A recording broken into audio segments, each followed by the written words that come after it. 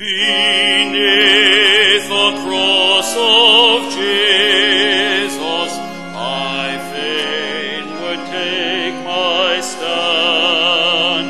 The shadow of Almighty rock within a weary land.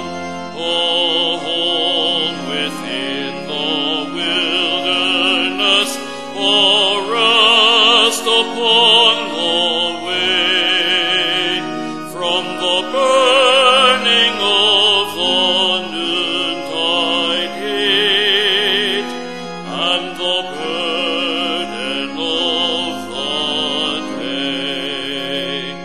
There lies beneath its shadow, but on the farther side, the darkness of an awful grave that gapes both deep and wide.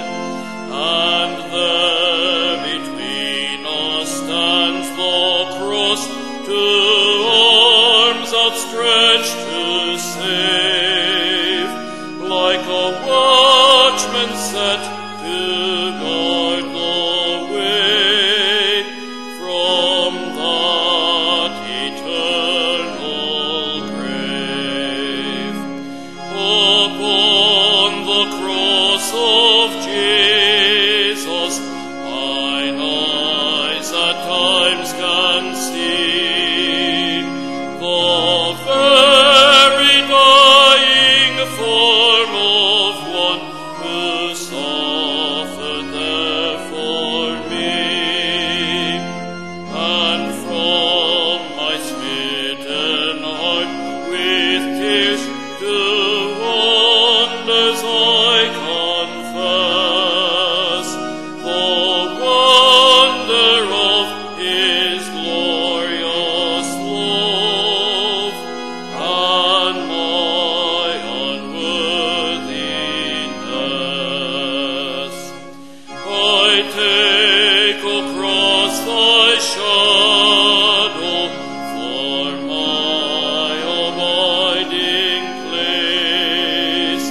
I ask no other sunshine than the sunshine of his face. Content to let the world go by, to know no gain nor loss. My sinful self, my only shame, my glory, all the cross.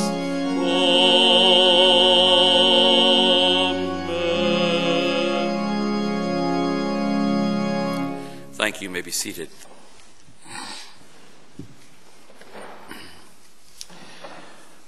The message for this Good Friday is taken from Colossians chapter 2 and verse 14.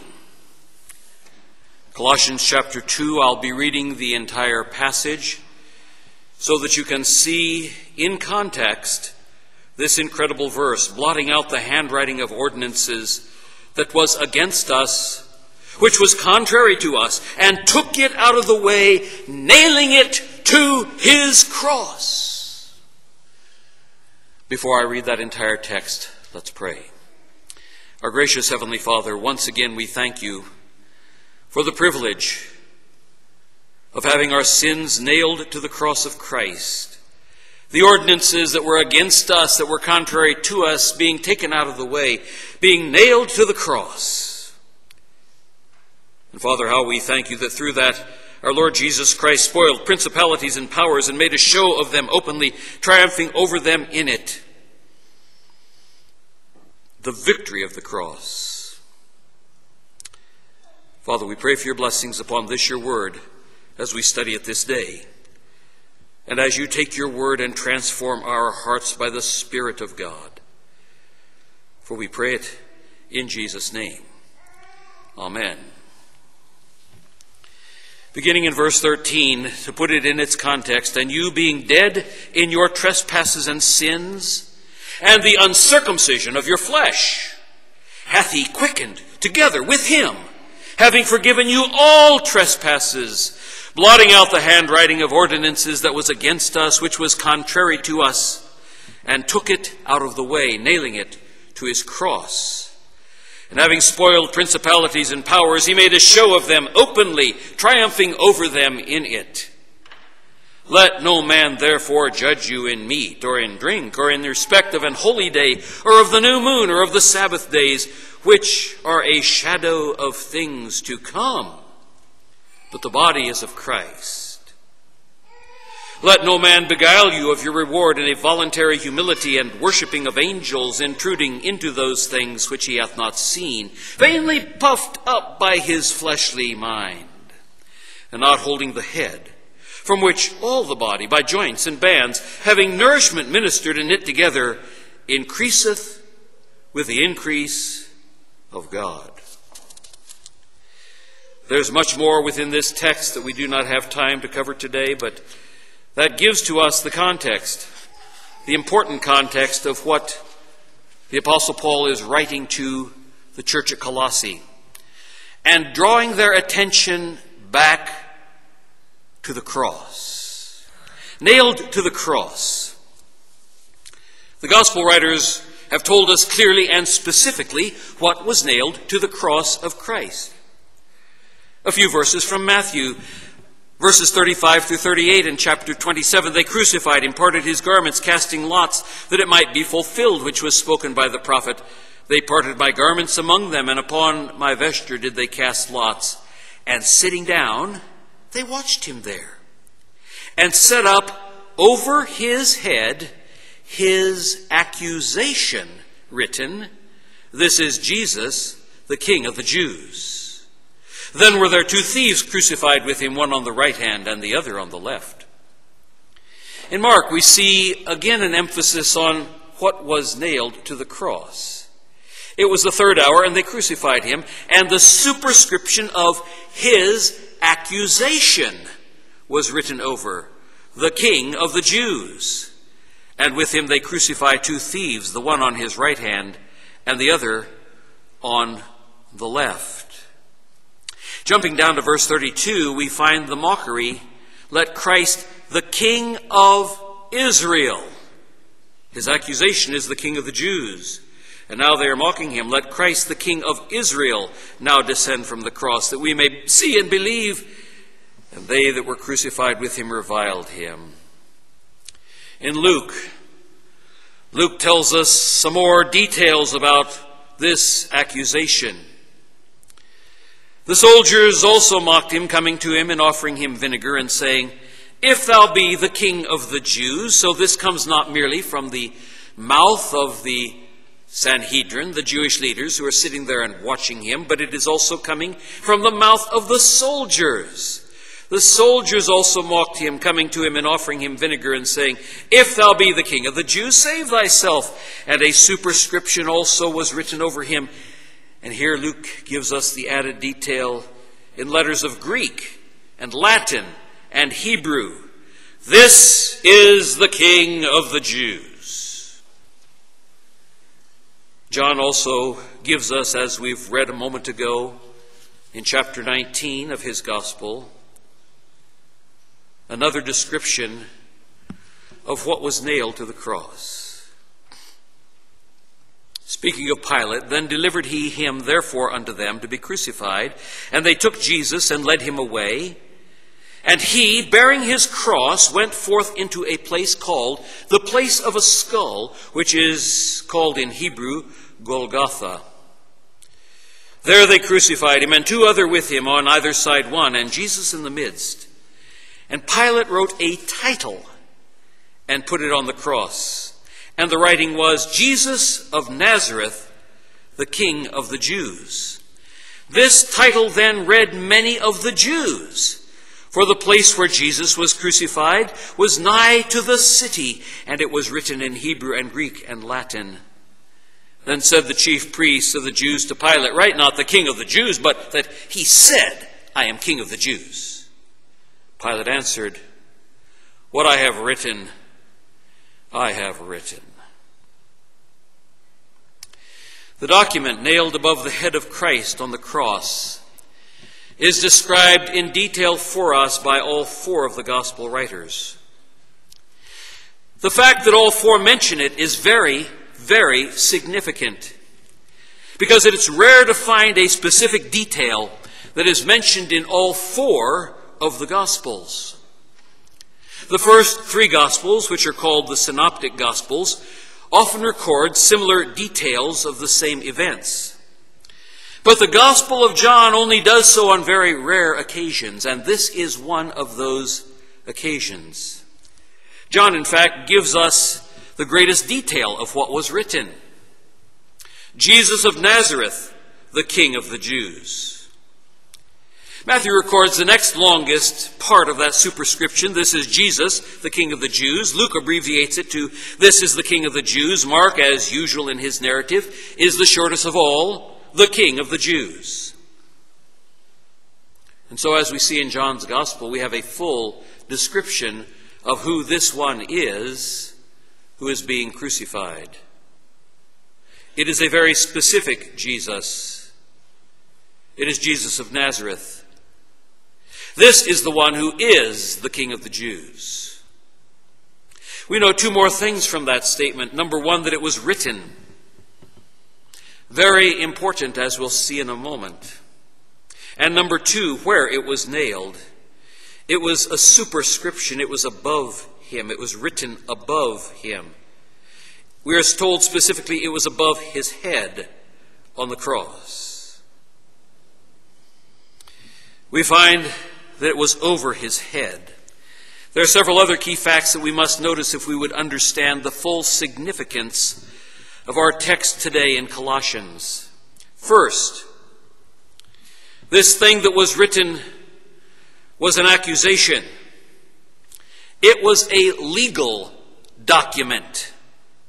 It was a legal document executed by the highest secular law of the land at that time. Pilate himself was the governor of Judea. He was the highest man in that jurisdiction. A legal document. Second, it was an immutable legal writing that could not be changed to please the Jews. Then said the chief priests of the Jews to Pilate, "Write not the King of the Jews, but that he said, 'I am the King of the Jews.' Pilate answered, 'What I have written, I have written.'"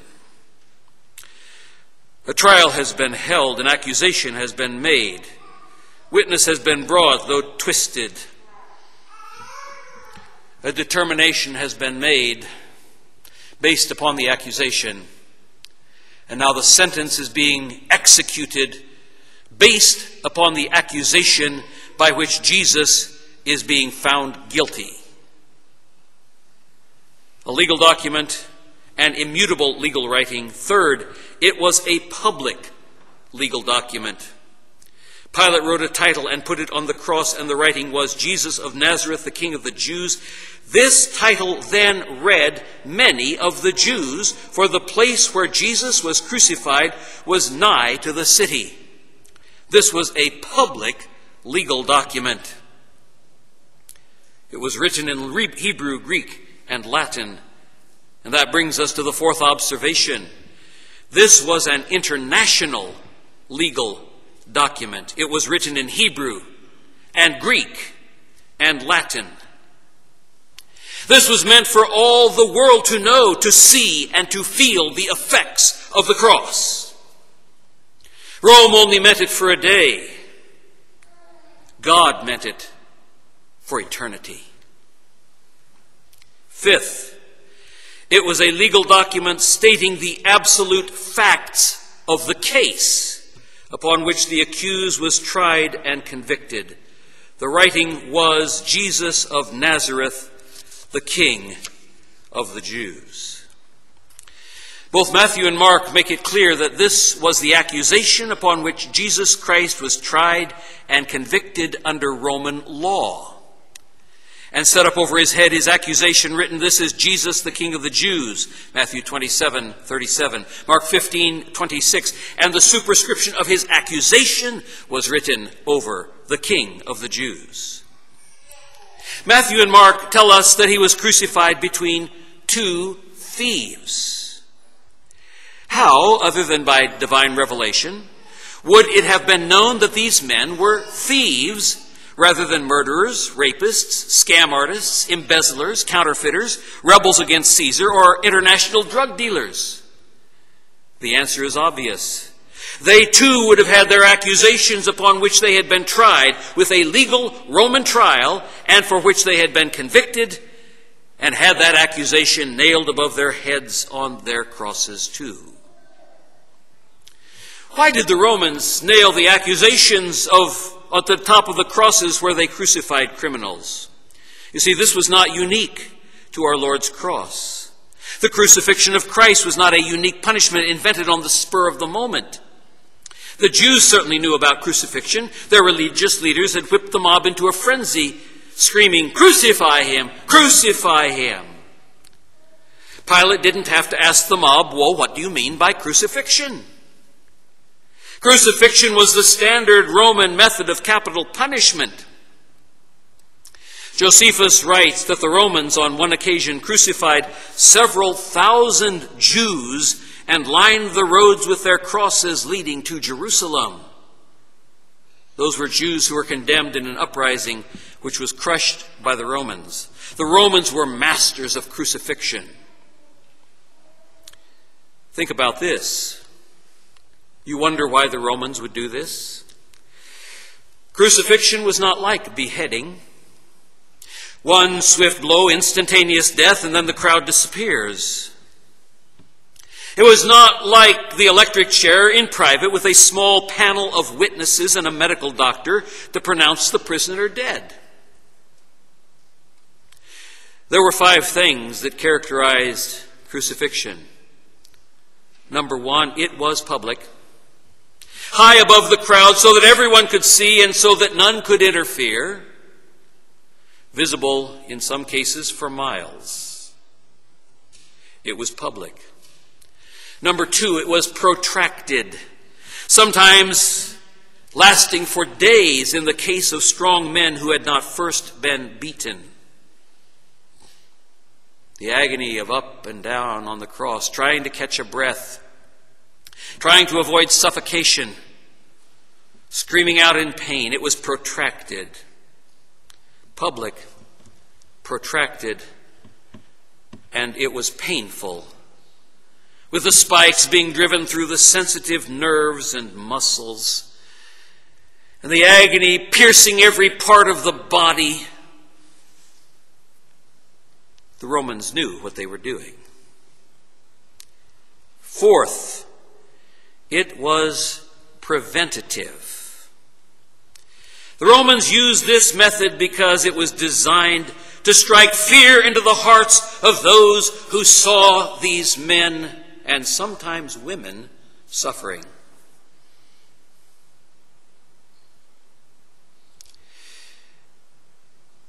Perhaps it would be a loved one that was there. A brother, a father, a son. There would normally be a matter of bitterness and hatred in seeing something like this happen to a loved one. But there would be the reminder day after day as criminals were tried and executed. If you break Roman law, this is what will happen to you. If you try to get revenge, this is what will happen to you. It was preventative. 5thly, it was prolific. It was prolific. Everybody knew that the Romans meant business about obeying the law and that they would kill you in the most painful way if you broke the law. The law. The law. The law. Rome was famous for its laws and for its system of justice. The systematic iron boot of Rome crushed to powder any who opposed their armies or who broke their laws. Public, protracted, painful, preventative, prolific. And this is why the Apostle Paul uses the allusion to crucifixion in our text today. Pilate nailed an accusation to the cross of Christ. It was an accusation upon which he was tried, convicted, and sentenced to death. Jesus of Nazareth, the King of the Jews.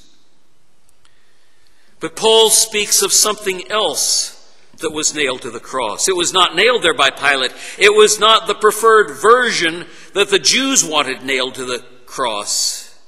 It was something that God the Father himself nailed to the cross of Christ. Listen to that verse again in context.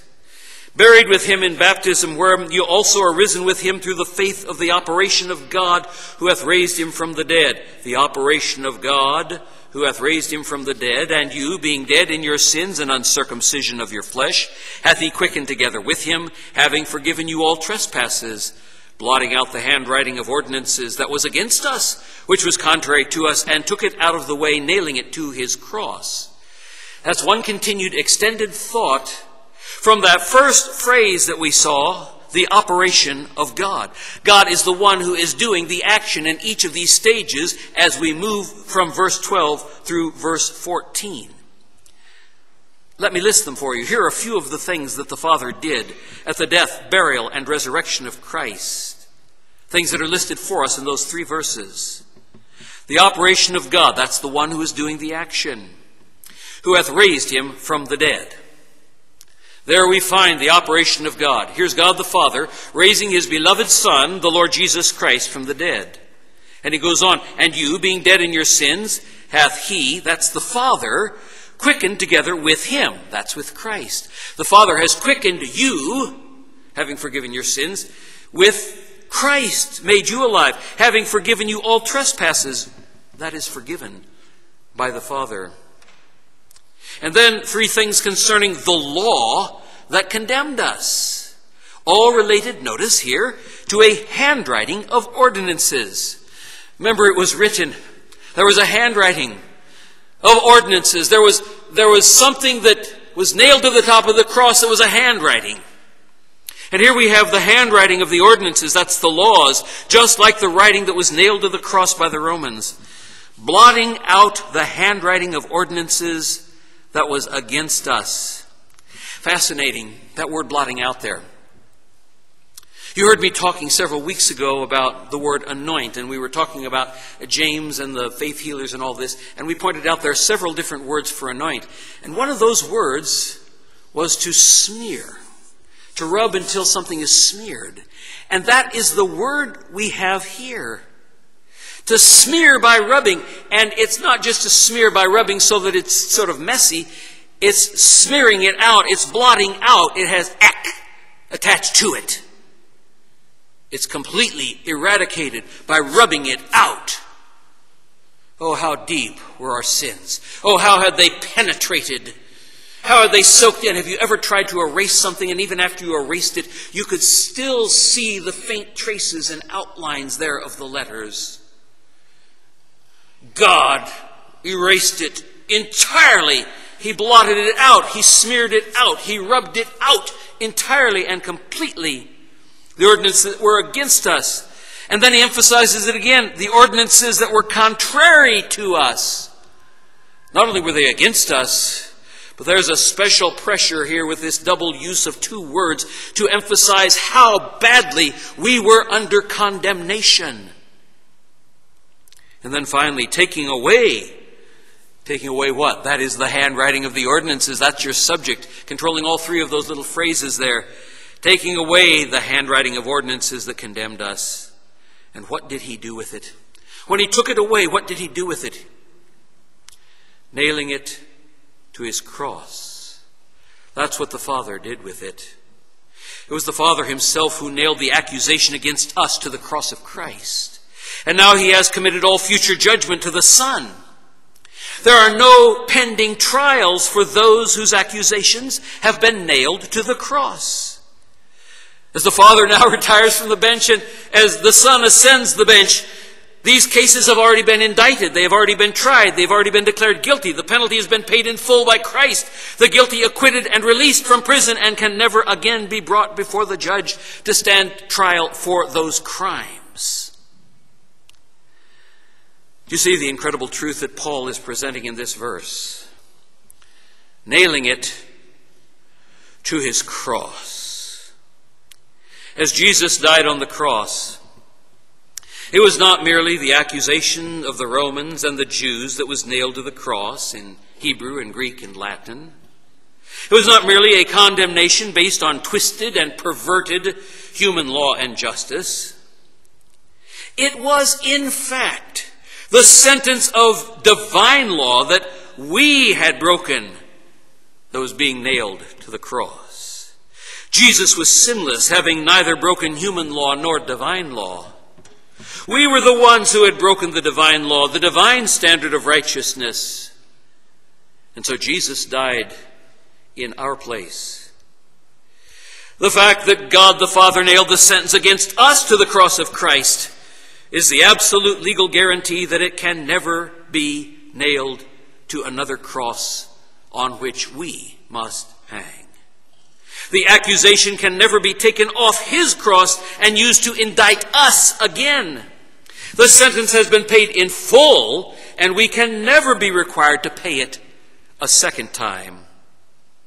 But so that all the world would understand and know that the Father was fully satisfied, that the penalty for our sins had been paid. So that all the world would know that the accusation of our crimes was exonerated in full. So that all the world would know that you and I will never have to suffer the divine justice and wrath against sin. God the Father nailed our accusation to the cross. The accusation upon which we should have been accused, tried by legal trial, condemned, and then executed. There is so much more in Colossians chapter 2 at which we could look to see the extent of what was nailed to the cross.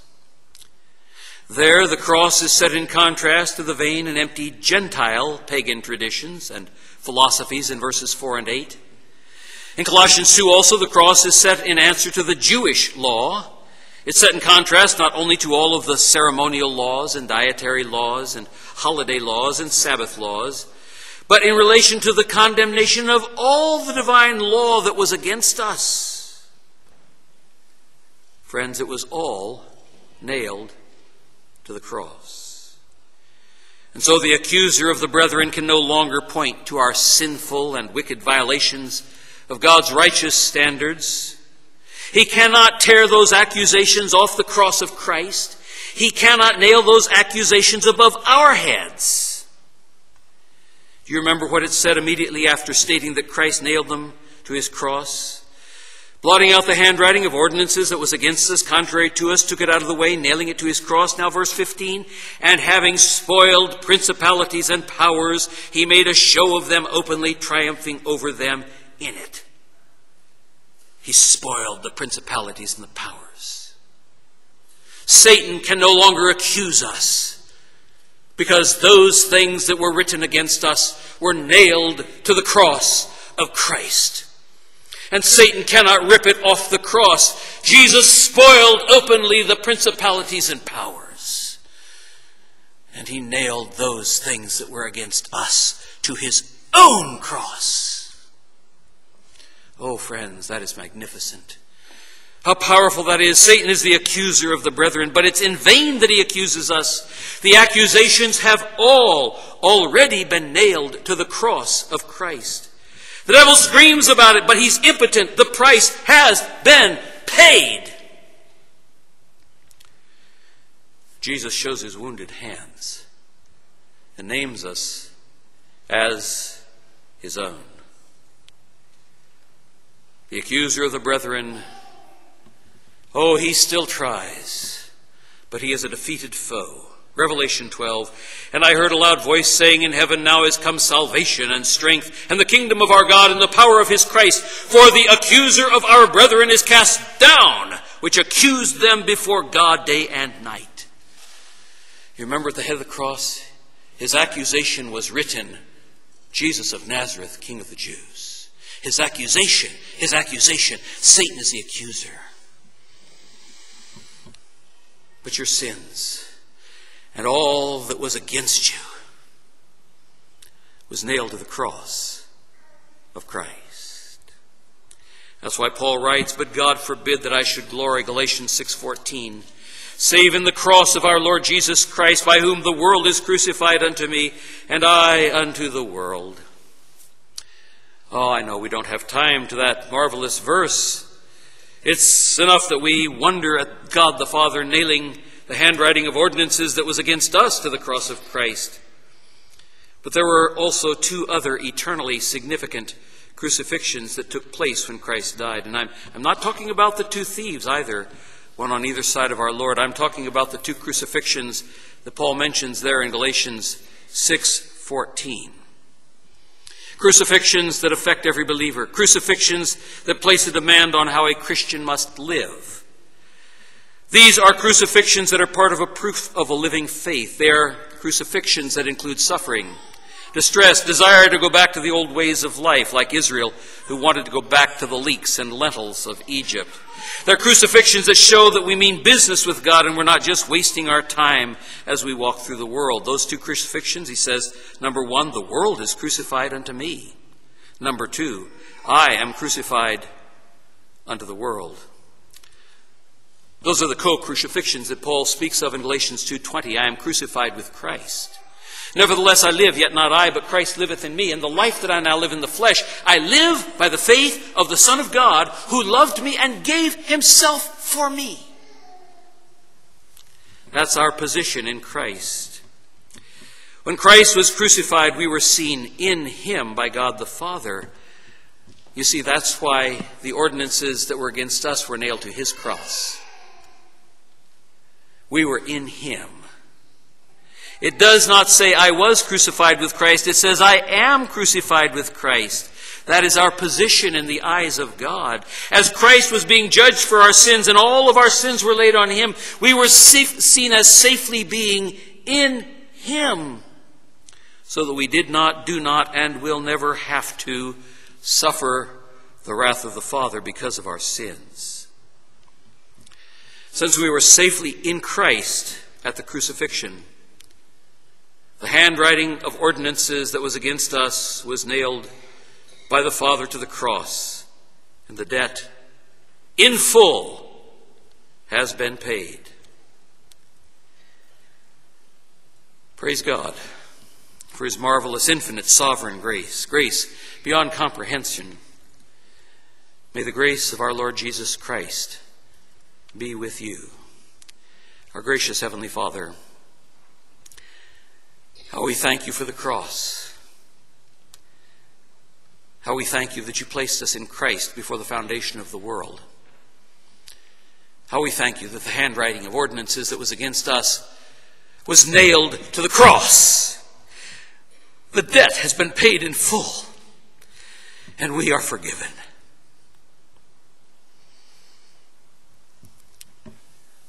Father, the cross, infinite, majestic,